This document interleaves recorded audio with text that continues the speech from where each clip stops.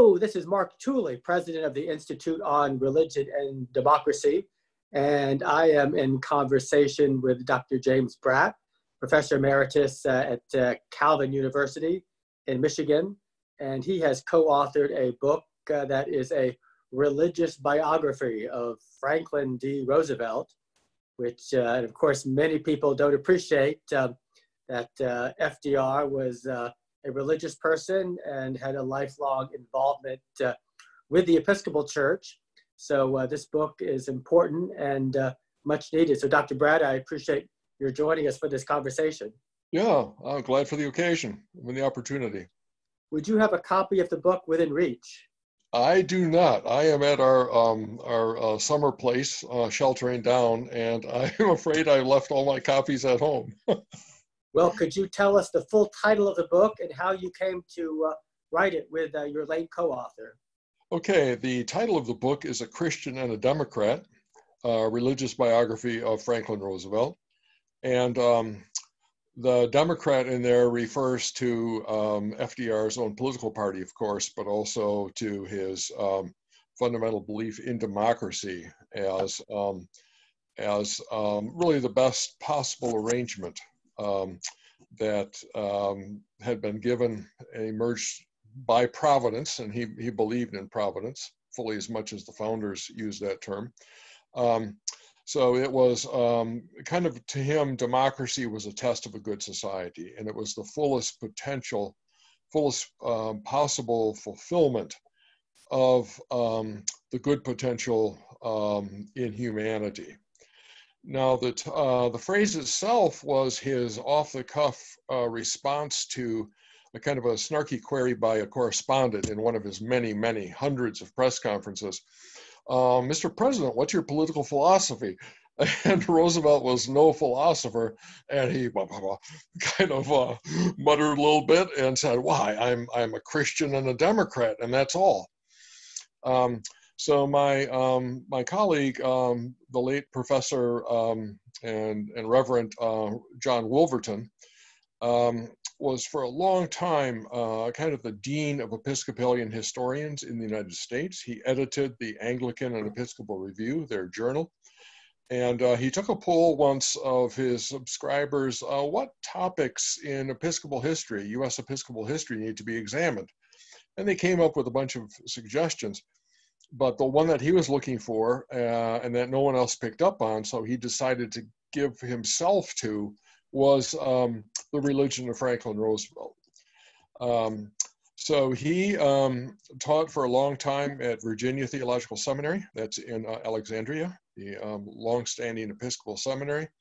He then retired from that for parish ministry up in Maine and devoted himself more to writing. And this was his last book. He had a great big manuscript, kind of ready to go, but not really. And he died in his mid-80s with that unfinished. And by a circuitous route, that manuscript came to me. I solicited it, and I played book doctor on it. I reduced the full volume by about 25–30%. Added a short chapter of my own, rearranged a lot of the material, and just made it more readable, let's say. Well, as I mentioned, most people don't appreciate that FDR was religious. The exception seems to have been Winston Churchill, who organized that magnificent Anglican church service on the deck of a battleship when they first met in the North Atlantic, knowing that would appeal to FDR. Yeah. But why is there so little widespread knowledge about FDR's religiosity? Well, he didn't observe a lot of the conventional customs of it. He loved to go to church on particularly ceremonial occasions, high points, Christmas and Easter, but also every anniversary of his inauguration and other high points, national days of prayer. But he was not an every Sunday in church in the pew kind of guy. He wasn't much of a theologian, although as one chapter in this book shows, he did have kind of an odd night with dinner and a long discussion with the foremost American authority on Soren Kierkegaard. And Kierkegaard really struck deeply into Roosevelt's consciousness that night. He did read his prayer book nightly before he went to bed. He read his prayers. That was his ritual. And he, but for him, Christianity was in the doing. Christianity was in the doing, and it was in the heart, creating a heart of compassion for ordinary people. He thought that that's what Jesus was about, and this understanding came to him in terms that we would label the social gospel of the late 19th, early 20th century. His wife, Eleanor, was steeped in that. One of the most important cabinet officers, Frances Perkins, she was the first female cabinet member and Secretary of Labor, and really the architect of some of the most important New Deal legislation, such as Social Security.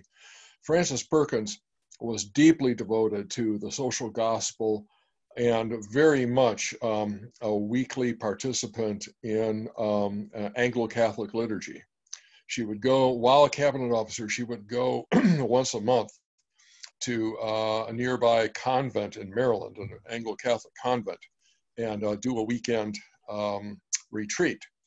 And so these are the kind of people, Eleanor, Frances Perkins, and also his headmaster at Groton, Roosevelt's headmaster at Groton, kind of a replacement father for him, Endicott Peabody, who was deeply devoted to Christian responsibility and tried to cultivate that into the rising American ruling class of the Gilded Age.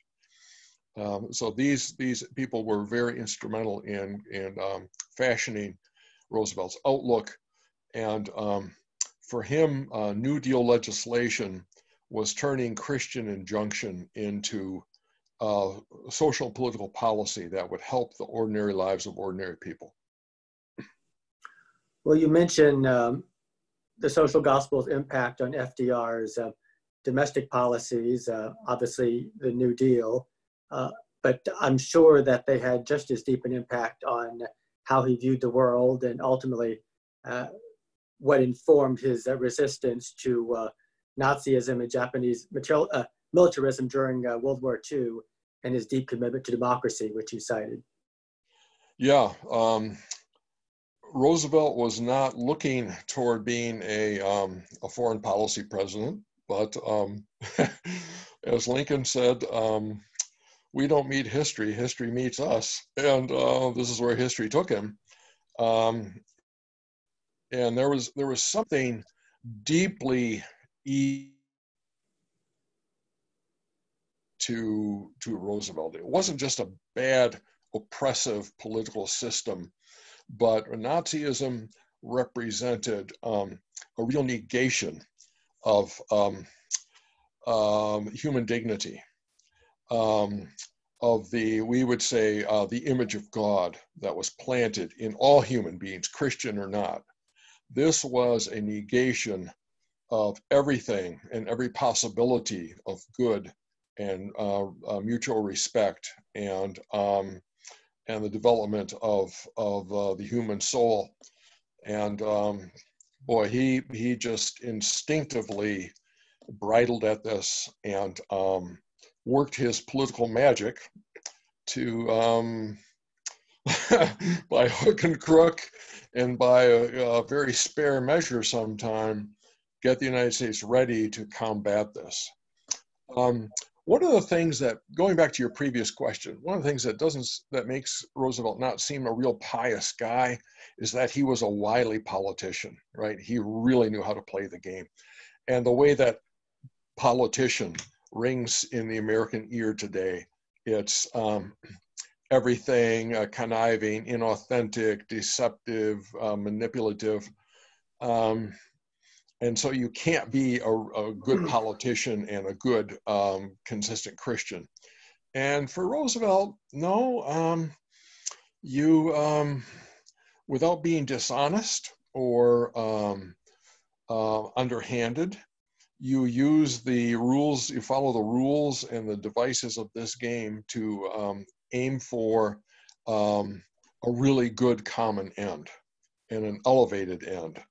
So Reinhold Niebuhr didn't like him much, Roosevelt, but came to appreciate him, particularly when the move from domestic to foreign policy. And so Roosevelt is kind of a walking textbook of Niebuhrian political ethics. Is there any evidence FDR knew who Niebuhr was, or was it any way influenced by him? Nope, we don't have much evidence of that. Niebuhr ran in different circles, church-wise, than Roosevelt did. So we do have this really weird confrontation with Kierkegaard, but the people that Roosevelt responded to were more the lions of social and political thinking in the Episcopal Church. He was very much, as that church called itself, he was very much a churchman, okay?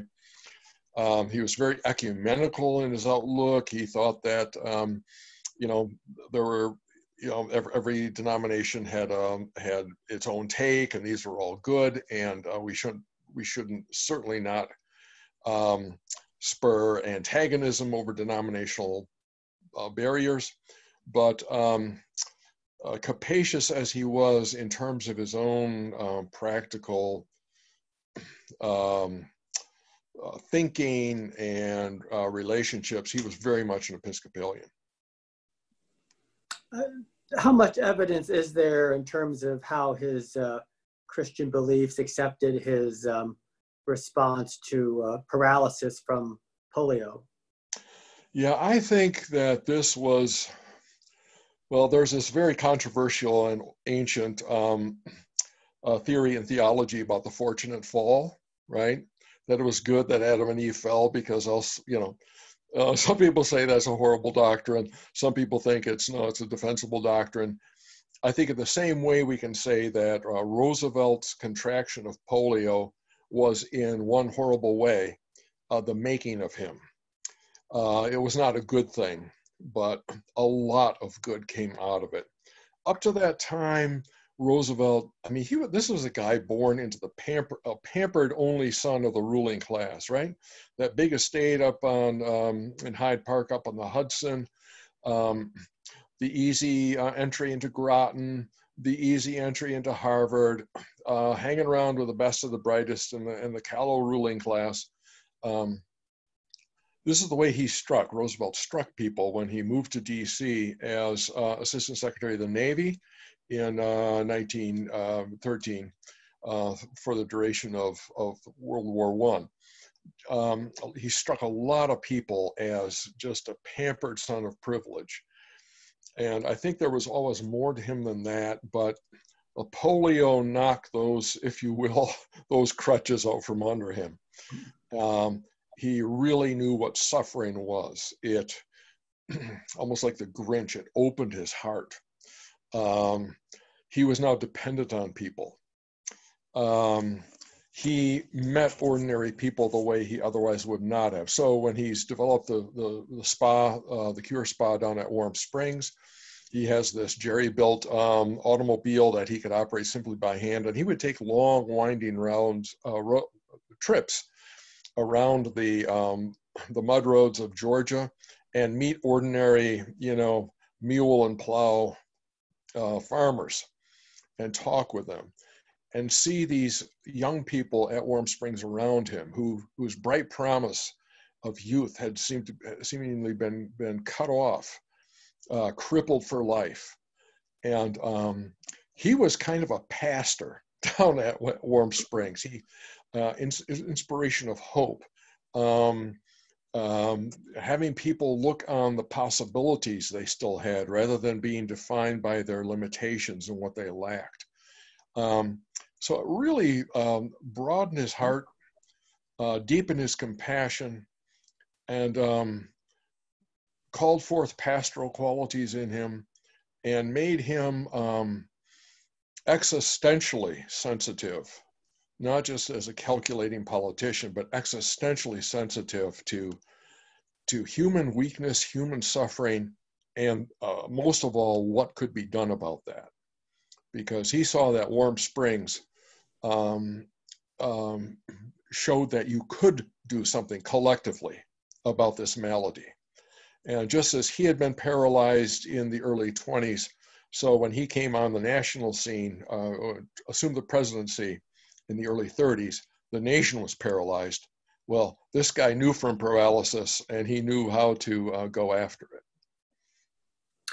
I recall that right after he came down with polio and literally could not move any part of his body, for a few days he felt like he literally had been forsaken by God, but moved on from that, and his faith seems to have been fairly secure.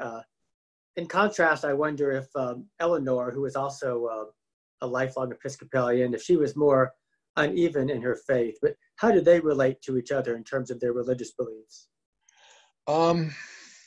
Yeah, that's a good insight you have. Eleanor was a deeper diver than Franklin into what we would call philosophical and theological questions. So she looked at the wide variety of human religious experience and kind of got shook at, as we we all have, about the relativity of it all. How do we know which of these options is true? There's some crazy things out there in the religious record. I mean, is this bat crazy or what? And so she would bring this up to Franklin, and he said, no, my dear. It's good that we not make final pronouncements on things that we cannot fathom. So he had this, William James would call Roosevelt, I think, the consummate once-born person, in a sense. Even after his polio, as you said, he had that dark night of the soul for just a couple days or a couple weeks. But he had this deep sense of calling and of confidence, and that God or the cosmos loved him, and that if he just did his duty, things would be okay for him. He was never shaken from that, although he had that one deep dive into doubt. Eleanor, on the other, and this is partly owing, I think, to FDR's childhood. He was the one child of a very doting and very strong mother. Just filled him, and his social privileged position. These together communicated to him, instilled deep inside him the idea that the world is basically a good place, and that you're okay, I'm okay, and I can do good things, and I'm called to do good things. It's a responsibility too. Eleanor, if you'll pardon my French, literally had a hell of a childhood. Alcoholic father, callow mother, orphaned early on, lived with some relatives, had to have triple locks put on her bedroom doors to keep her from the predations of her uncles. I mean, it's amazing to me that she came through this with as strong and deep a conviction and commitment as she did. So I think she was a twice-born soul in James's terms, and she would, so she would entertain these sorts of things. Mm. So she was kind of the good cop religiously. She was she was a tough cop, and, but she's the one who got in touch with this rector at St. John's Episcopal at Lafayette Square, the Kierkegaard maven. She had invited him over for this dinner, and so she would entertain a guy like Reverend Johnson, who I mean, there's no deeper diver than Kierkegaard, and Eleanor resonated to that, and Franklin was interested because he was trying to fathom the iniquity of a guy like Hitler. the collective iniquity that the Führer could lead a whole people into. How in the world could this happen? And Johnson gave him a one-night seminar in Kierkegaardian understanding of that. Hmm. I really wandered around on that. To answer your question. That's a fascinating anecdote about that evening with Kierkegaard. I recall that there was some resentment between the senior rector at St. John's Episcopal in DC and St. Thomas Episcopal, because FDR preferred going to St. Thomas's, which he had gone to as Assistant Navy Secretary during World War I, which the rector at the Church of the President, St. John's, of course, was jealous of and much resented. But I guess despite that resentment, the assistant rector had that enjoyable evening with FDR. Yeah, and Eleanor. well, FDR threw St. John's a bone because every inaugural, well, the pre-inaugural prayer service, which, by the way, Roosevelt inaugurated, presidents-elect did not do that before. He held that at St. John's, and every subsequent year until wartime, that would be held at St. John's. Then during the war, for security reasons, it would be held in the East Room.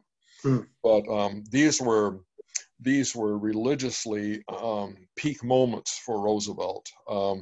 This is a time when he could publicly humble himself and, in a way, humble the nation with him to the great calling and duty that history or Providence had imposed on him.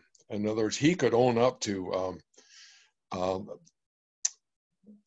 what passed through his mind the night of the election in November of 1932. His oldest son, James, helped put FDR to bed that night, as always. And Roosevelt looked at him and said, "Jimmy, I'm scared. I am scared. I have undertaken here. I have been put in a situation that is immense, beyond anybody's power to understand or deal with. And I'm afraid I'm going to fail.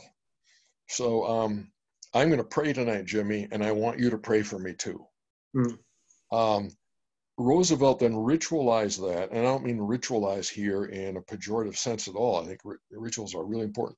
He ritualized that for the nation by having this prayer service before the inaugural in which we collectively pour out our need, our inadequacy, our hope, and our faith before this transcendent power, and then go on in confidence from that. Because for folks like Roosevelt, if you pour it out all before God, you know that it's going to be good because God loves you. Well, you mentioned his church attendance was uneven. I think he explained once he didn't like people watching him while he prayed, but he was a serious churchman, as you mentioned. And am I correct in recalling that even as president, he was still on the vestry of the Hyde Park Episcopal Church and had phone conversations with the rector about the church's budget? He was appointed to the vestry as a very young man. And he remained on the vestry at St. James Hyde Park until his death. And some years in the during the war, he was chair of the vestry, and so yeah, he was in regular communication with the rector and with the vestry about fundraising, about, do we really need a new rug in the narthex? Oh no, we have one up at the house in Hyde Park. You can have that one. So there's this correspondence going back and forth, soup to nuts. But I think religion, as in many ways his whole politics, was very local for Roosevelt. I mean, he was the heir of kind of the country squire of Hyde Park, right? And his own father was old enough to be his grandfather. His father modeled that. I mean, his father was very well connected. He was a friend of Grover Cleveland.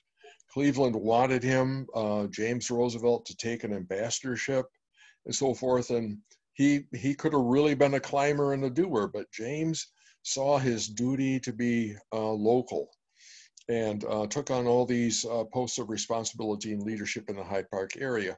And one of those was being on the vestry. And I think that's where religion really caught for Roosevelt. So even though he wasn't at Hyde Park every Sunday while he was president, in a way his heart was there and his religious center was there. So just as he viewed the presidency in a way as being a squire for America instead of just for one village on the Hudson, so his religious locale, his soul's ease in St. James Church in Hyde Park, I think kind of stayed with him. Mm-hmm. During his presidency, I recall he enjoyed going to Christmas services at Foundry Methodist Church and took Churchill there for Christmas after Pearl Harbor. And he wrote a note at the time saying he was going to take Churchill to go sing hymns with the Methodist. Yes. And I always wondered how this high-born Episcopalian from New York even knew about the Methodist. But when I went to Warm Springs down in Georgia one time, I learned that when he first started going there in the 20s, there were no Episcopal churches in that part of rural Georgia. So he started going to Methodist churches and singing hymns with the Methodist. So that solved that mystery for me. Yeah. Well, the relationship between the Anglicans and the damnable Methodists goes way back, to the time of Wesley himself. But no, there was a Methodist church in Hyde Park. It had been one of the earliest ones, and Roosevelt loved it. I mean, his religiously, his heart and soul was in the prayer book, not in the sermons, but in the prayer book, and especially in the hymns. He loved hymns, and he especially loved Methodist hymns. And so if he would have a spontaneous effusion of spirituality, it would come out with in singing those hymns. So he knew this from a child as a boy in the neighborhood. I didn't know that about Warm Springs, but yeah, Foundry might have been a little high tone for him, but maybe that little higher tone was good for Churchill. But his favorite hymn, speaking of hymns, his favorite hymn was the Navy hymn. Of course, he was a Navy secretary or assistant secretary. His heart was in the Navy. I think that's one reason that Pearl Harbor was such a cataclysmic event for him, obviously on the geopolitical front, obviously as a call to war, but that the Navy was the first victim of Pearl Harbor, and that the Navy, for that matter, had really screwed up. That really hurt him. But Eternal Father, Strong to Save, the Navy hymn, which you and I probably remember from the Kennedy funeral, huh? I knew different lyrics to that hymn, Creator Spirit by whose hand, and I wonder, why were they playing? I was an 8th grader. Why are they playing that at Kennedy's funeral? Well, it was the Navy hymn. I didn't know that, but that was his favorite hymn. Onward Christian Soldiers was a pretty close second. Mm-hmm. And those are the ones they played that Churchill set him up for, of course, yes. On the warship in the Nova Scotia Bay, or Newfoundland, yeah. Well, final question for you. You're a scholar of Abraham Kuyper. Is there the great Dutch statesman and theologian, I suppose you could call him.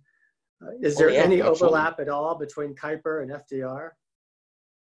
Well, it's interesting that Kuyper's movement, the anti-revolutionary movement, anti-French revolutionary atheism in his mind, his anti-revolutionary movement is the premier Protestant version of the movement of Christian democracy in 19th century Europe, right?